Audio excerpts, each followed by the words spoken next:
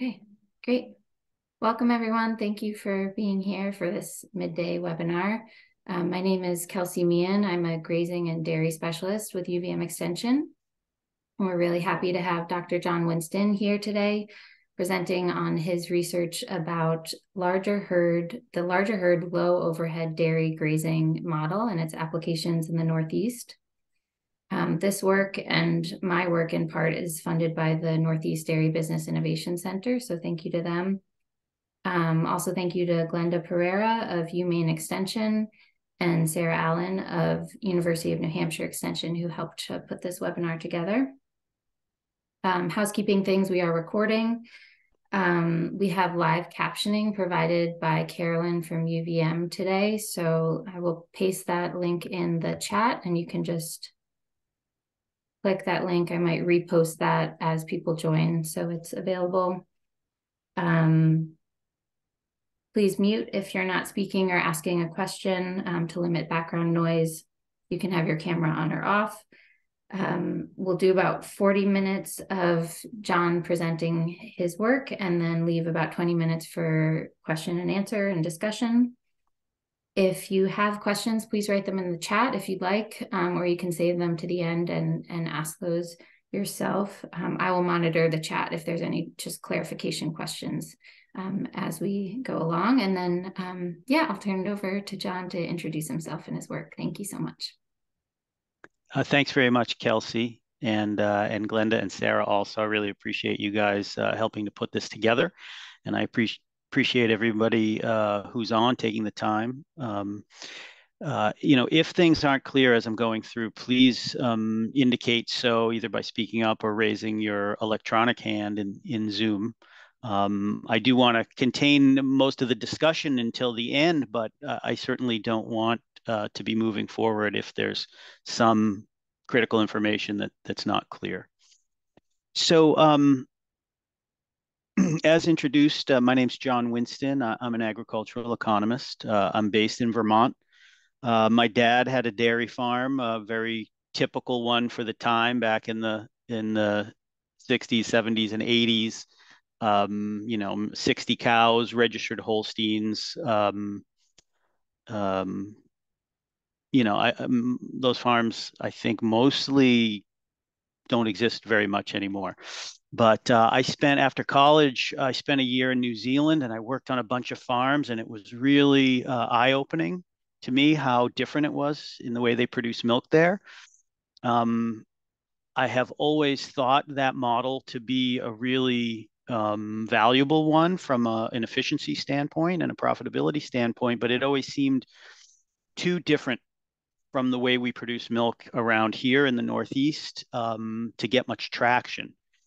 However, sadly, the way things have changed recently in the dairy sector with so many farms going out of business and such sort of rapid consolidation towards fewer, larger farms, it seems like maybe it's time to consider this. So this analysis, and I hope what we've done and why we've done it will be clear in the presentation, but it's really about trying to understand the economics of this system. Oh, let me share my screen. I'm sorry, I thought I had done that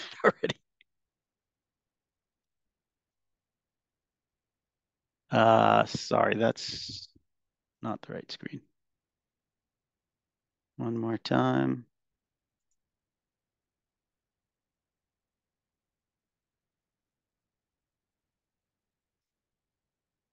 Okay.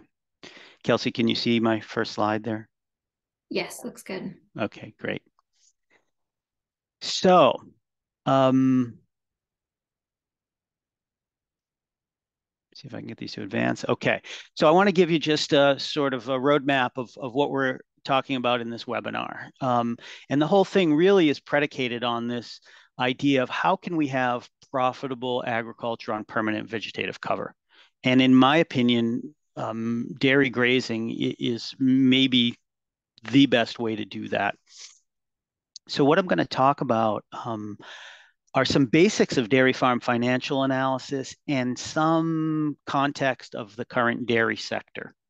And the reason just to help the understanding of why we're doing what we're doing and help understand some of the numbers that follow. Because then I'm going to describe this larger herd, low overhead dairy grazing system and provide some results, from some financial analysis that we've done, as well as some environmental modeling. So the takeaway points really that I guess I hope you have when we're done is that um, the dairy sector farmers need a viable alternative to this current trend of get big or get out, which really seems to have intensified in recent years for sort of obvious reasons. Um, Also, that the amount of investment required on your typical dairy farm and usually the amount of debt that's associated with that can cause cash flow to be the most important metric for a dairy farmer, as opposed to making decisions based on profitability. This low overhead dairy grazing, which I use this LODGE acronym, this system, the efficiencies inherent in it that I'm going to describe are feed efficiency, labor efficiency, and sort of uniquely, this capital efficiency. This is really where the low overhead part comes in. Um, the the ultimate result, I mean, the most important economic metric and financial metric, in my opinion, is the net farm income or profitability per hundredweight of milk produced and sold. And in the analysis that we've done, we get an average of $2.93 per hundredweight of profit. And just to put that into some context, that's more than about 70% more than what I was able to collect from the same time period from the Northeast Dairy Farm summaries that averages about $1.71. And then ultimately, really, this seems like a win-win uh, system, more profitable, and with some environmental and social benefits. So a little bit about the basics of dairy farm financial analysis. There's the big three financial statements are the cash flow statement, which tells you, can you pay your bills? It includes principal payments because that's a cash outflow. It does not include depreciation because that's not a cash expense. It's an important one, but it can be deferred. What we're mostly focused on in this work is the income statement, also called the profit and loss statement. And that allows you to calculate net farm income. And I sometimes use net farm income from operations what that means is basically it doesn't include non-farm income, which is hugely important to a lot of dairy farm families, but is not relevant to the dairy farm business, right? Whether you have a spouse who's a doctor or one who earns a lower wage shouldn't be reflected in the profitability of the dairy farm business. So net farm income from operations is really what we look at. We look at that per hundredweight. In the income statement, it's not just cash accounting, it's accrual accounting. So you're adjusting for changes in inventories and accounts receivable, all that kind of stuff from year to year. So making the appropriate adjustments. It does include depreciation because while it's not necessarily a cash expense, it is a real expense for sustaining the operation over time. But you don't include principal in there because the principal payments are really sort of a trade between you and the lender. And then the last of these three is the balance sheet, right? And this tells you what you own, what you owe, and the difference is your net worth. And the reason I even mention it is because I do talk about rate of return on assets. And that is a metric on the efficiency of the farm's assets at producing a profit. And I think that's important. That's a way to compare the investment in dairy versus the investment in a certificate of deposit or anything else. So it's a fairly important metric, even though it's not really widely looked at within the dairy community, as far as I can tell. So a couple of other points on basic dairy farm financial analysis. Direct costs are those that result directly from producing milk, right? And they're very much related to, but not exactly the same as variable costs, right? So things like grain fuel, fertilizer, those are direct costs. And then I want to differentiate this because, as expressed in the title of this presentation, this is about low overhead dairy grazing. So, what are the overhead costs? They're the costs of maintaining and running the farm, buildings, machinery, equipment, that kind of stuff. So, a little bit of context on the dairy sector, right? This is a graph that I have borrowed from the Northeast Dairy Farm Summary that Farm Credit System puts out, and I think it's based on some other data. But you can see around the year 2000, the milk, the farm gate milk price really started to get highly variable. And it was in an upward trajectory till about 2014 when it took a nosedive, and it's been more or less floundering around since then with a few ups and a lot of downs.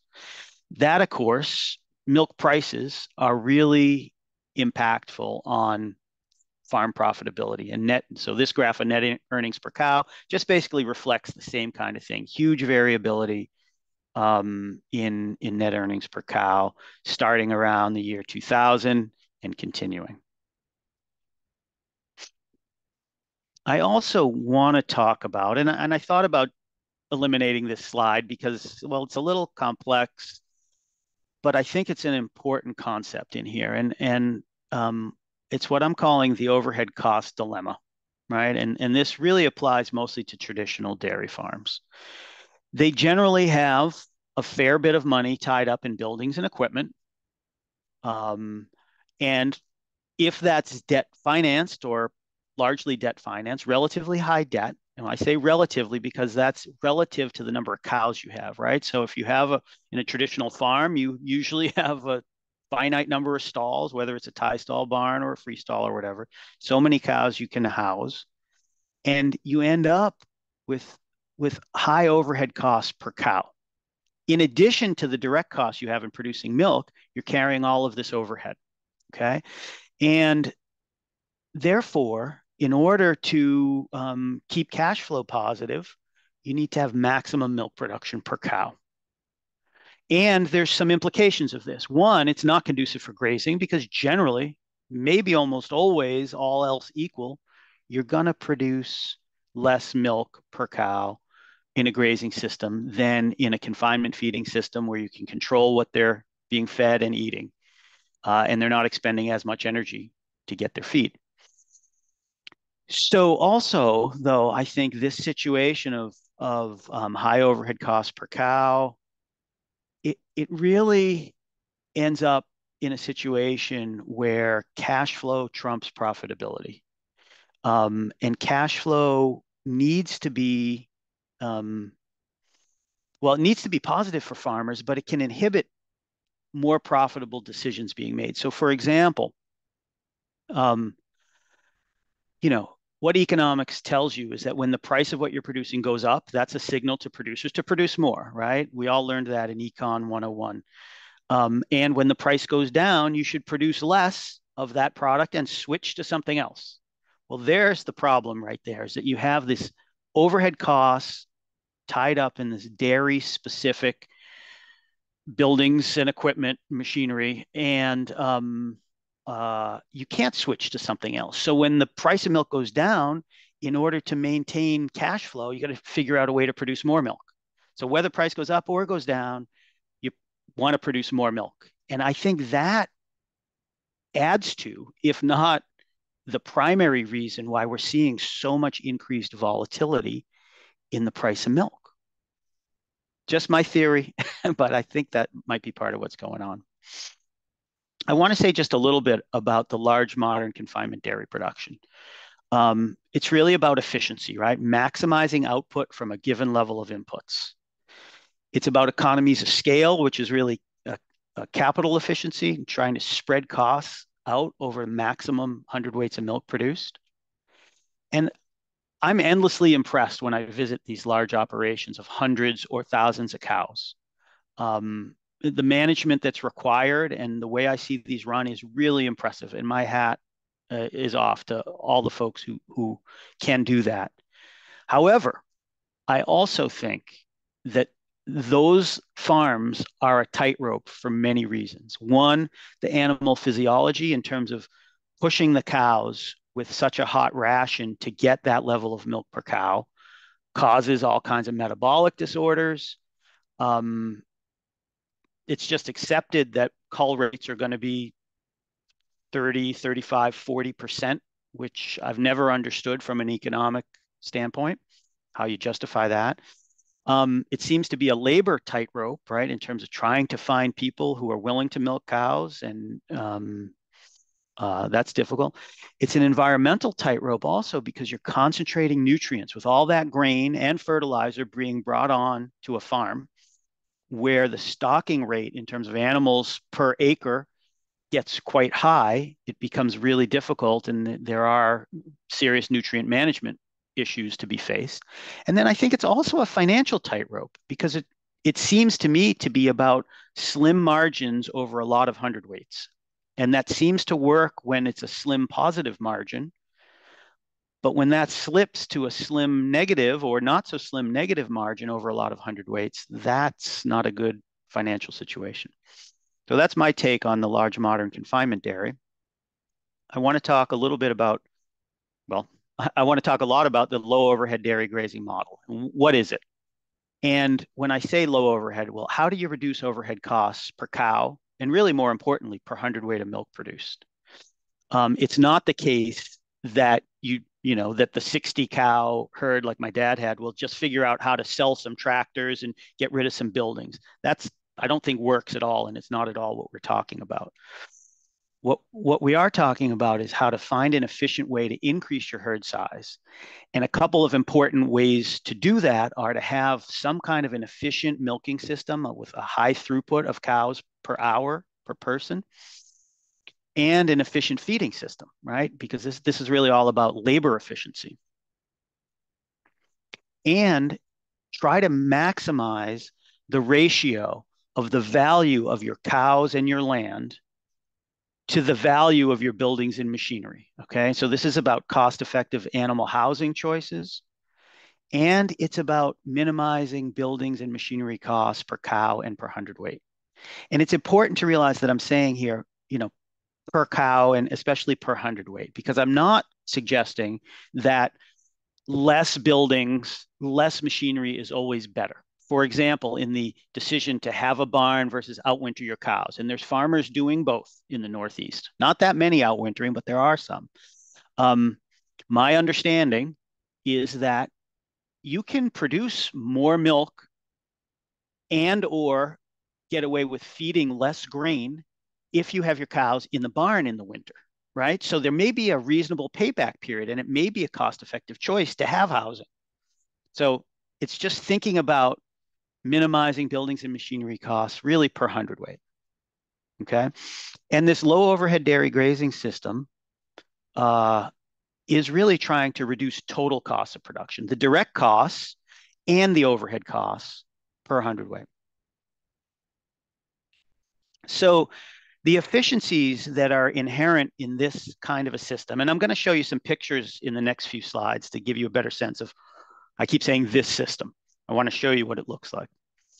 But feed efficiency, all dairy farms are after feed efficiency, right? And I think the goal is to minimize feed costs per hundredweight milk shipped. How do you do that in a grazing system? Maximize the nutrient intake from grazing and smart supplemental feeding. Labor efficiency, hugely important on all dairy farms, right? Maximize the milk shipped per worker. I think the large modern confinement dairies are often over 2 million pounds per worker. I think that the kind of farm that my dad had would probably be at about 250 or 300,000 pounds of milk per year per worker. Huge difference. And we'll talk more about that in a minute. But again, high throughput milking parlor, seasonal calving is a way to get labor efficiencies. And then what's talked about less often, I find, is capital efficiency, right? Really trying to maximize your rate of return on assets. And I think an important way to do that is minimize your overhead costs per hundredweight produced. And again, not just minimize them, period, but minimize them per hundredweight. You've got to think about the impacts on production and where you want that production level to be. Hey, Kelsey, just to check in with you, can you hear me okay? And have there been any questions? Yes, looks great, and no questions in the Okay, chat so far. Sounds great. perfect. Yeah. So just a few pictures, and I'll go through them fairly quickly. This is a farm in Pennsylvania. They outwinter their cows. They milk, I don't know, 200 and something cows. And they use these round bales, right? Put in a couple of directions to create windbreaks. They try to house the cows up on a hill. This farmer and others have told me that it's not the cold that's a problem for the cows, it's the mud. So really trying to keep them out of the mud. Here's a few pictures of being out on the pasture in the wintertime, setting out from round bales for feeding that the cows can access in the snow. Here's more of a close-up of that. I was in Missouri last year and got to visit a bunch of these kinds of farms. The New Zealanders, an investment group from New Zealand came into Missouri and has set up a pod of 12 or more farms that are between 550 and 750 cows each. They're generally spring calving. And so, here's a really innovative way to feed a lot of calves quickly. And then also down there, a New Zealand style parlor, right, where you've got the holding area and the crowd gate that circles around and pushes the cows into a swing parlor. Many of you, maybe most or all, are familiar. If not, I'll just mention the swing parlor has a set of claws in the middle and they swing from side to side. So if this were a swing 20, you'd bring 20 cows in here. In this parlor, they get some grain fed and some they don't. But all the claws would be put on this side. And then while those cows were milking, get 20 in the other side, prep them. And then as these ones finish, you just swing the claws over to the other side and then let this side out and bring in another set. So high throughput, these parlors can milk 75 or 100 cows per person per hour. So on to the analysis that we've done. I want to describe to you what we've done, and I hope it'll be clear. So there aren't very many farms like this in the Northeast. And even if there were, in dairy farm financial analysis, every farm has its own unique situation, circumstances, idiosyncrasies that sometimes make its numbers a little different. And so we felt it was better, and really we didn't have much choice because there aren't many farms with doing this system in the Northeast. We used an expert panel that included 3 farmers who have systems like this in the Northeast, in New York and in Pennsylvania. I'm sad to say there weren't any in New England that we used, but one was close. And then a couple of farm financial experts to work with us to create hypothetical numbers that represent this kind of farming system. And so there's a whole bunch of assumptions that go with it, and I'm going to explain those to you. This is modeling 240 cows on a rented farm that has 360 acres, okay? The rent payment is $78,000 per year for that farm. We did start originally to look at like a greenfield development of building what you need on a blank piece of land.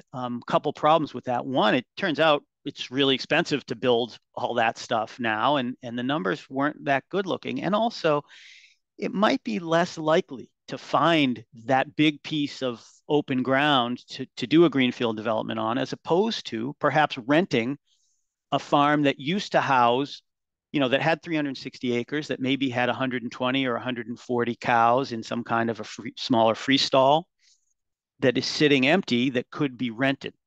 So that's what we're thinking about. So the farmer here borrowed $285,000 that was necessary for a herd of cows. They also borrowed an additional $240,000 to retrofit this rented farm with a swing 20 parlor, a drive-by covered feed bunk, drive-by on 2 sides, so it doesn't have to be as long, and a bedded pack for emergency housing. Okay. Now, for a lot of people, you think, well, wait, you're going to invest on a farm you don't own? Well, I've talked to a lot of lenders about this, and when you look at the internal rate of return on that investment on a farm, if you have a lease for 15 years, it's a very good investment to do. Ideally, maybe you'd have a option to purchase at the end, but even if you didn't, it's still a financially reasonable thing to do. So the farmer also owns 270,000 worth of machinery, and about half of that is debt financed still. So the total assets of this farm, 1.25 million. Now that is a lot less than if the farmer owned this 360 acres in those buildings, right? That's going to add more to the total assets. I want you to keep that in mind because it impacts the rate of return on investment, but also, well, renting a farm that's available could be a good strategy. So anyway, 1.25 million in total assets, about $5,200 per cow. Okay, even if you owned that farm, you'd still be at the low end of this range, which seems to be for farms in the Northeast between $10,000 and $22,000 of total assets per cow. So the operation of this hypothetical farm, medium framed cows, maybe small Holsteins or something else, I don't know. Averaging 15,000 pounds of milk per cow per year, a spring calving herd. So it's seasonal and the whole herd is dry in January and February or part of January and February. The ration that this herd is being fed during the grazing season, 12 pounds of grain, 6 pounds dry matter of corn silage, and as much pasture as you can get them to eat. During the non-grazing season, it's 12 pounds of grain still, now 12 pounds dry matter corn silage, and 17 pounds dry matter of haylage, baleage. On this farm, we assume an 18% cull rate. The farm raises replacements and sells the extras, which you'll see in the revenue lines that we get to in a minute. 3 workers managing this farm. There's the owner manager and 2 full-time hired people.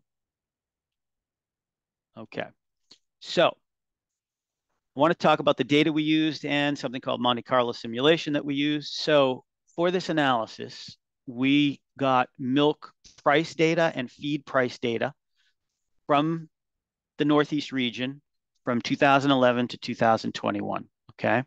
The average milk price was $19.20 per hundredweight.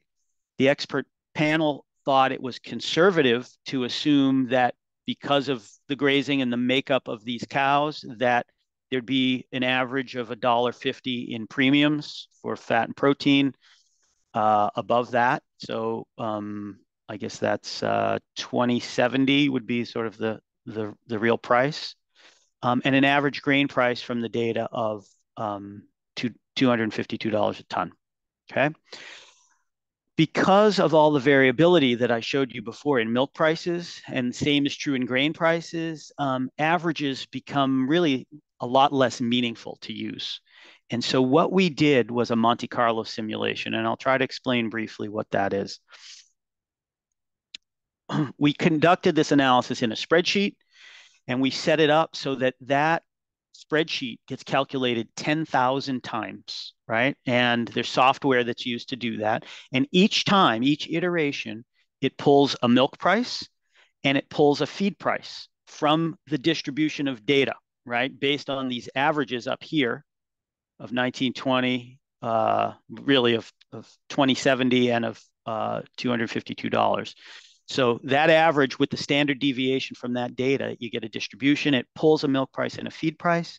The data shows that those two things are correlated. They're not perfectly correlated, but there was a significant correlation, which is programmed into the Monte Carlo. So what that means is that less often than by chance are you going to see a really high milk price and a super low feed price, right? Because they're correlated, that doesn't happen very often. So we try to reflect that in this analysis.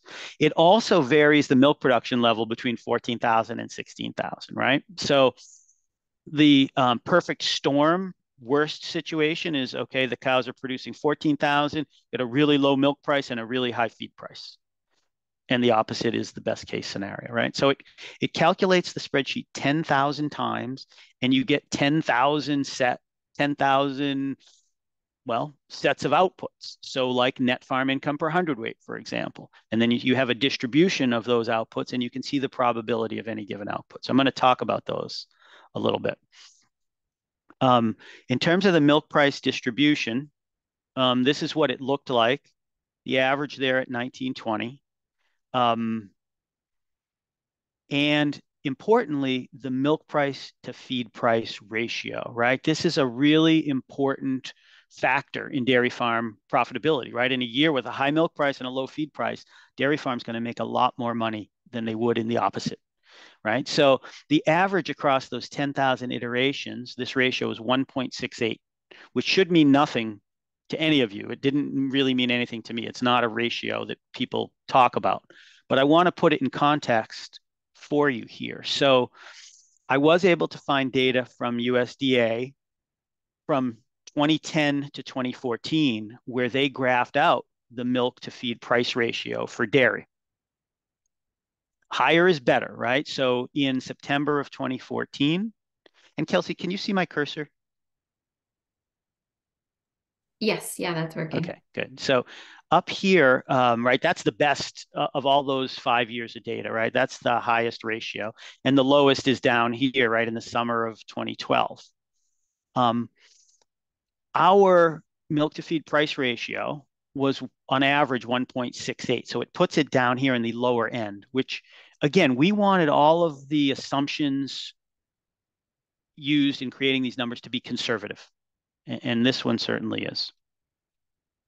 So the profit and loss statement, which I mentioned before, I didn't put up all these numbers for you to try to see them individually because that's, well, not good presentation style. I just wanted you to see that this is what it looks like. And we did analysis year 1 to year 5, right? And we made some changes in assumptions across those years because the farm's not going to come out of the gate at full speed, right? There's some learning curve, et cetera. So it's the year 5 numbers that we really looked at mostly. And so in the revenue picture, as you'd expect, primarily it's milk income. There's cull cow sales, cull heifer sales, calf sales, but then there's also farm raised replacement sales, right? And this is part of the advantage of having a lower culling rate, right? You don't need as many replacements. And if you raise them, you can sell them, or you could sell more calves. So this is what the revenue picture looks like. On the expense side, again, I don't want to go through all these numbers, but these columns on the right are the averages per cow and per hundredweight based on the year 5 numbers, which is what we consider to sort of be the steady state, right? The farms got up and running and figured out what it needs to do to perform normally. So here, the feed, purchased grain, purchased haylage, purchased corn silage. That totals, I think, $8.52, which I think is on the next slide. But what I want to say about this is that on any grazing farm, when the grass is growing faster than you can keep up with it, you're going to be harvesting some and storing it for stored feed. We made a conservative assumption that every bit of the ration that I described to you before was purchased or at least accounted for at a market value. And so that's where what's included in these costs. The other big one is labor and management, $4.55 per hundredweight. What I want you to understand is that that is not just the 2 hired workers. That includes a $55,000 per year salary that's paid to the owner manager of the farm. That's the same person, right? The owner of the farm. That's a little different than is done in most dairy farm financial analyses, where when you calculate net farm income, it does not include the owner salary or payment. So the results, right? The full cost of production, $20.75 per hundredweight. Net farm income from operations, $103,000. Again, that's after paying the owner that $55,000 salary. Per cow, $433. and the net farm income, the profit per hundredweight, $2.93. And again, I want to put that in some context for you guys in a moment. Rate of return on assets, 10.2%. Now, this is highly influenced by the fact that the denominator in that calculation is lower because the farmer does not own the land and buildings. But it's still, with that, would be a very competitive ROA for dairy farming. Profit margin, almost 12%. As I mentioned, total feed cost per hundredweight, $8.52. And there's 1.1, almost 1.2 million pounds milk shipped per worker. Significantly less than on the large modern confinement operations, significantly more than my dad's farm. So I talked about in the Monte Carlo simulation, you get a distribution of outputs, right? So this is the distribution of net farm income per hundredweight. It's skewed a bit off to the right. The mean is $2.93, which actually would be over here. So I missed it with that arrow a little bit. 80%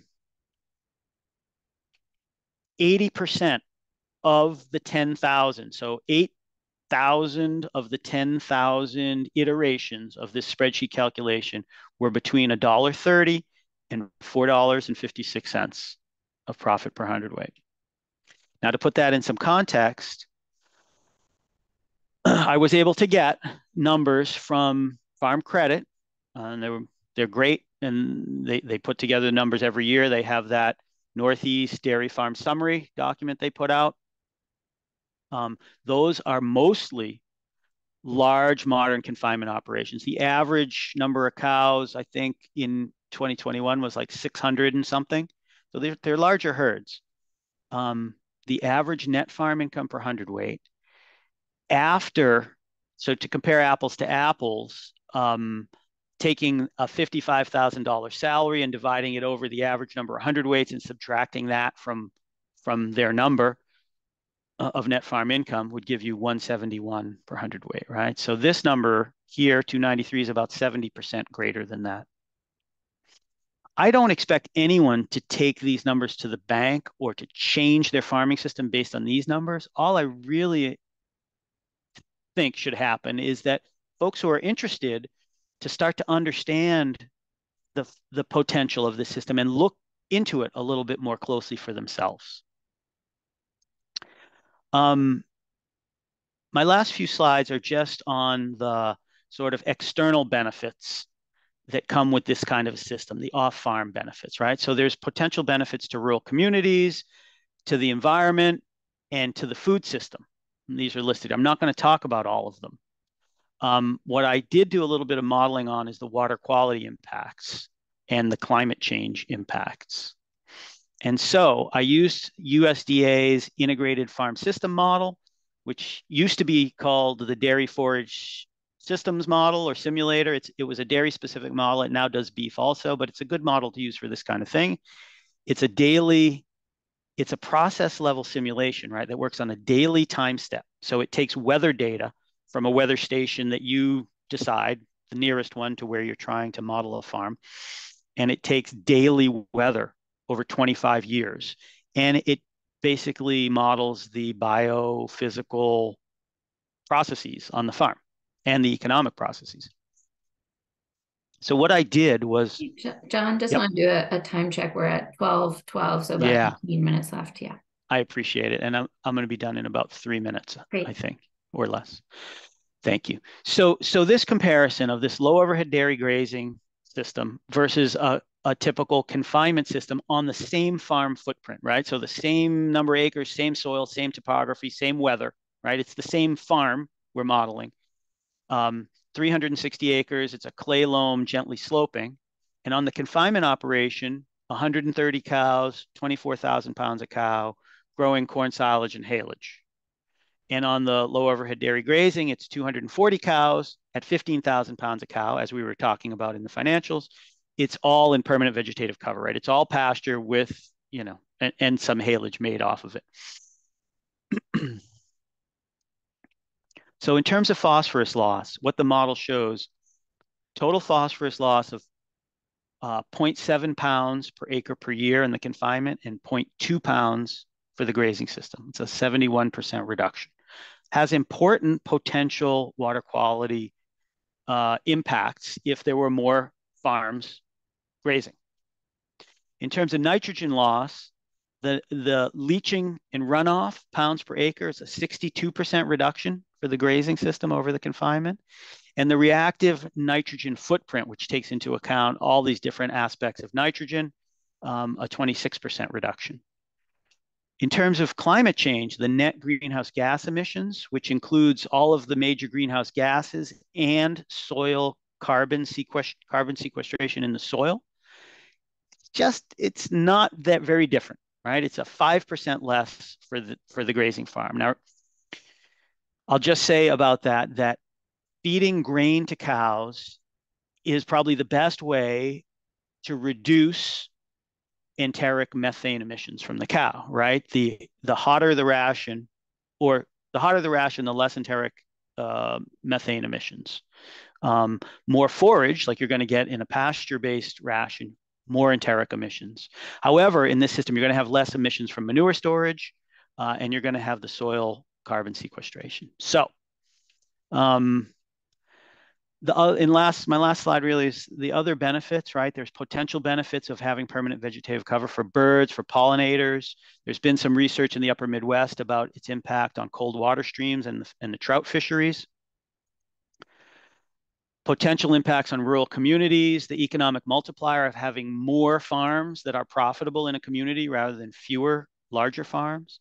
Tourism impacts and the aesthetic working landscape of having cows grazing and reduced odors, farm safety, worker conditions, and opportunities for ownership to get in a system that requires less upfront investment. And on the food system, right? Longer lived animals, reduced incidence of disease, and reduced antibiotic use. There's the CLA and the omega-3 fatty acid issue, and there's research been done on it. I don't know how impactful it is, but a lot of these things have pointed towards benefits for grazing, and there's an easier transition to organic and grass-fed. So the takeaway points, ideally, business decisions are based on profitability, not on cash flow. So when the milk to grain price ratio gets really low, if you're not tied in by cash flow concerns, maybe it's more profitable to feed less grain and produce less milk, right? That'd be nice to have that option. In sustained lulls, in a farm like that, you could pivot towards beef for a while and then go back to dairy. I mean, it just seems that it's a bit more flexible. The efficiencies I talked about, feed efficiency, labor efficiency, and capital efficiency, 70% greater profit per hundredweight, although, this number is hypothetical and this number is an average from a small set of large farms. It still looks to be quite promising. And generally, it's a win-win system as far as I can tell. So my biases are on the table, but I think we did this analysis with as much conservative assumptions as possible. And I'll just stop there. My email's there if you want to get in touch with me for anything after this, but let's open it up to questions, please. Thanks so much, John. There was a question from Jen Miller. Jen, I don't know if you want to ask it or I can read it. It's a clarifying that it looked like in the environmental comparison, the Lodge model farm was not feeding corn silage, but corn silage was included in the ration for financial modeling. Why are they different, and why is corn included in the Lodge model? I think I might have been unclear on that. Corn silage, in all the modeling we did, corn silage was fed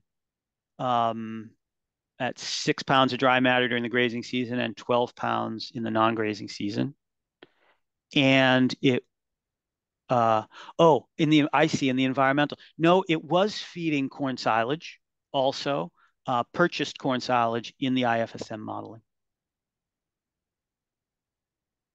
Jen, does that I hope answer that gets at the your question.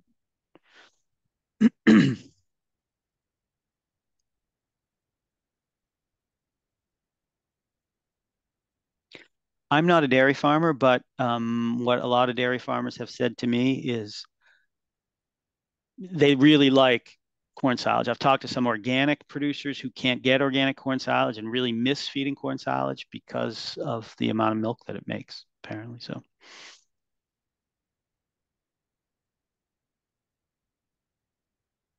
You're welcome to come off mute and ask a question or pop it in the chat if you like.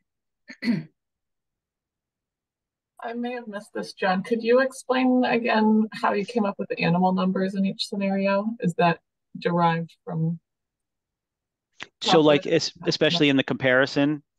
Yeah, exactly. Yeah.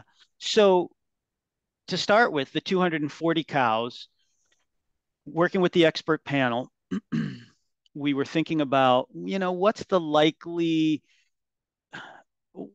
a chunk of land? What's it's going to vary, but what's a sort of likely herd size that would fit with the kind of farm sizes that might be available in the Northeast, right? So we landed on 240 cows. I don't think that 240 cows is the economic optimum if you had unlimited land to access, right? Like those farms in Missouri that have between 550 and 750 cows per farm managed by 4 people, 150 cows per worker. And it's really quite impressive. In terms of the comparison with the confinement model on that same farm footprint, we were just thinking about what might be typical on 360 acres of land for a typical dairy, a traditional confinement dairy in the Northeast.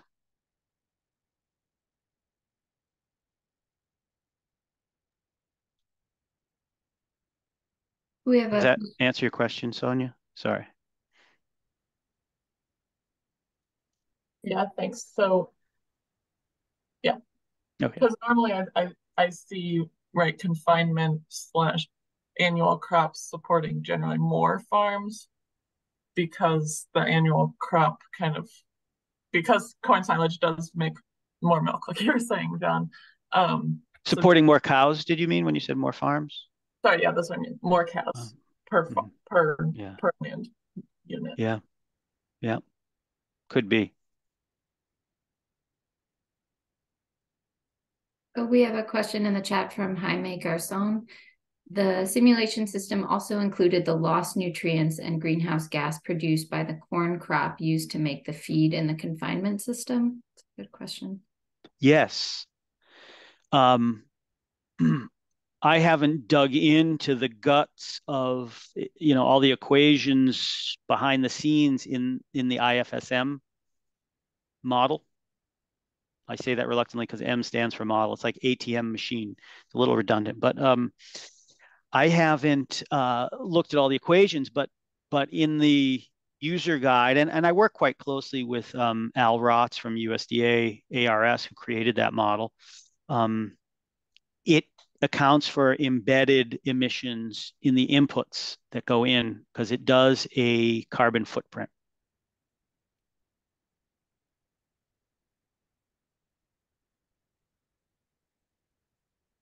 Great, thanks.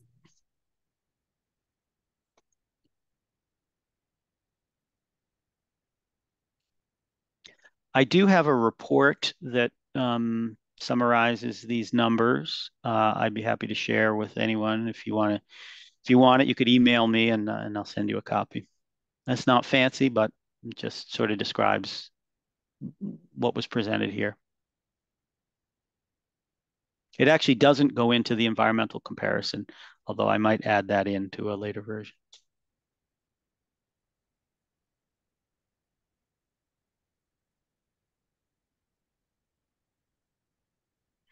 Any other questions?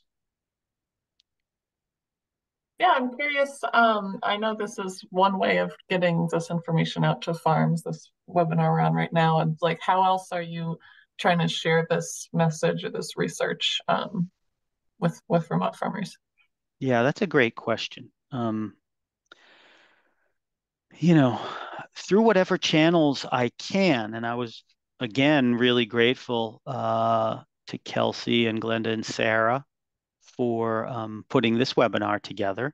I've talked about it at a couple of conferences, and what I really want to do, I don't want this to be, and it's not academic research, right? It's really food for thought, and I'd love to get it into the hands of as many farmers as possible. Again, not for them to believe it and make changes based on it, but to get them thinking, is that true? And start looking into it more. Um, that's my thought process. Our DBIC project also has the ability to help some interested farmers to do some technical planning and some financial planning on how to move in this direction. And so we're trying to get the word out on that also. So thanks for that question. I'm open to any suggestions that folks have for good ways to get the word out to farmers or people who support farmers.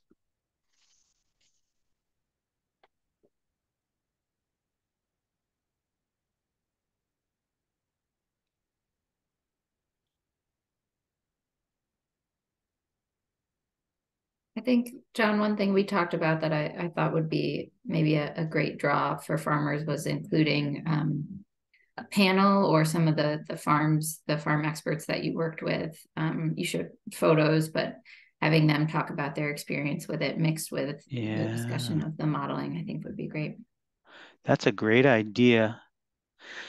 At what kind of venue, I wonder? Because the thing about these farms are pretty far apart in terms of hours driving, even in the Northeast. So to bring them together, it'd be good to do that where there was going to be a adequate audience. So maybe I'll follow up with you on that, Kelsey, to see, because I think that's a great idea. Great. Yeah, a conference or another webinar, maybe. Sorry, someone was going to ask a question. Are you done with what you're saying, Kelsey? Yeah, I'm done. Okay. I was just wondering how hard it would be for you just to run a model with an ownership setup, because obviously there's farms exiting that need to sell, they don't have the option, or they have or it's conserved and there's only one house lot, right? So there's just the very real limitations in terms of leasing the property out. And there's people that value ownership. So just in terms of getting, obviously you'd have to make other assumptions, but could that be done so that you'd have a model where they had those higher interest payments, and you'd have to adjust? But yeah, how realistic is that, just so you'd have across the board comparison, higher overhead but building equity? Yeah. I think that'd be fairly easy to do. The impacts are not in that many places in the analysis to change. The one thing I do want to say is that, while you would have principal and interest payments, that $78,000 per year rent payment is supposed to reflect the cost, right? So then you wouldn't have that. And I'm not, it would change the rate of return on assets. It would change the net farm income some, but maybe not that much. But it's a great, given that what I had described in this presentation is sort of a unique kind of circumstance, especially investing to retrofit on a farm you don't own. It might be a really good idea. So it's a good suggestion. I'm glad you mentioned it to look at another scenario of ownership.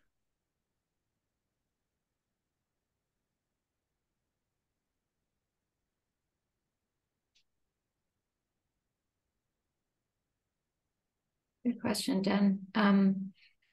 John, Sonia messaged in the chat that if you wanted to write a 500-word summary, they might be able to share it in AgriView. Right. This offer is open to anyone. And if there was a water quality relevant editorial articles, you could CC Sonia to help elevate that. So the link to the AgriView editorial guidelines is in the chat. Great. Can you sort of repeat the last part about water quality? I didn't quite get that point. If submitting that there's a process for accept that AgriView takes from anyone who has news of interest to Vermont ag. AgriView right goes out to farmers, to their mailboxes once a month. So there is Right. that process that's for like any news that's relevant, and you know, not like business advertising per se, but more news. Yeah. But I help manage some of the water quality content, and so I may be able to squeeze things in. But so just CC me if you are doing. Yeah, that's a great suggestion. Thank you very much. And I wonder if there's a synonymous thing in New Hampshire and Maine, New York and Pennsylvania for that matter. Yeah, I'd reach out for sure. Yeah, yeah. Okay, great. That's really important.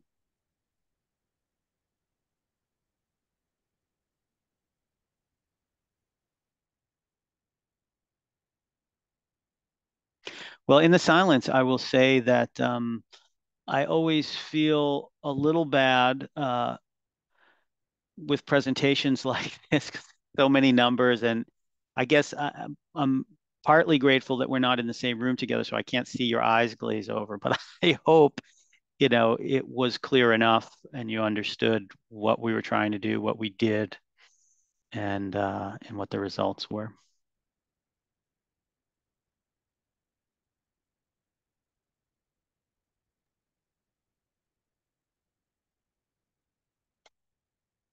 Dan Miller says, not the case, love the numbers. Thank you. All right, we're just about to 12:30. Any last questions before we wrap up?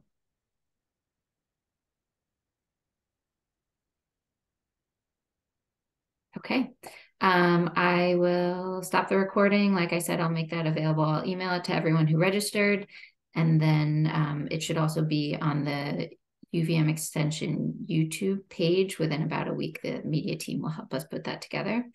Thank you again, John, for a great presentation. And thank you all for coming.